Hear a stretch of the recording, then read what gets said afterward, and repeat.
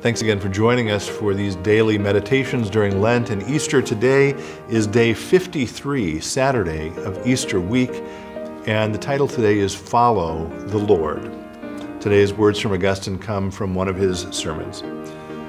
Follow the Lord. Where he went, we know perfectly well. We solemnly celebrated that occasion only a very few days ago. He rose from the dead, he ascended into heaven. That's where we are to follow him too. Obviously, we mustn't despair about getting there, but because he made us the promise, not because we can manage it on our own. Heaven was a long, long way away from us before Christ, our head, had gone up to heaven. So that's where we have to follow him, and it's good to follow him there.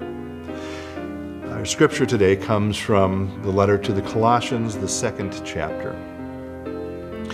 So as you received Christ Jesus the Lord, walk in him, rooted in him and built upon him and established in the faith as you were taught, abounding in thanksgiving. For in him dwells the whole fullness of the deity bodily, and you share in this fullness in him, who is the head of every principality and power.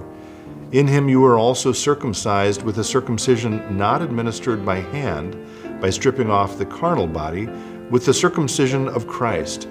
You were buried with him in baptism, in which you were also raised with him through faith, in the power of God who raised him from the dead.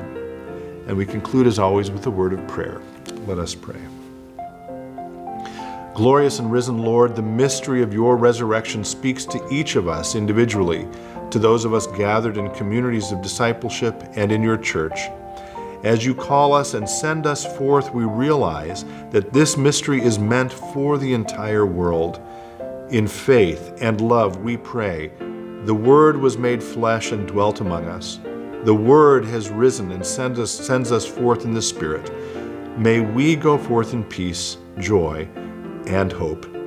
Amen.